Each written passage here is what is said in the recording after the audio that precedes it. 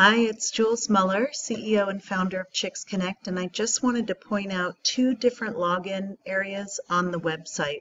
The first one is your membership login, which is right here, and your membership login requires your email and whatever password we sent you, and then you log in right here. The second login is over here for affiliates. It's under the affiliate tab, and it says affiliate login.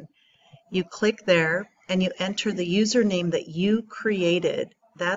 Usually most people pick their own name. I don't know what you all created, but Joan L. I'm doing this specifically for Joan, so I would just type in Joanl, and then she also chose her own password, so she would put that there. If you've forgotten your password, you can click right here. But remember, there are two separate logins. This is your membership login. This is your affiliate login. It takes you to two separate places on the website. Okay, have a great day.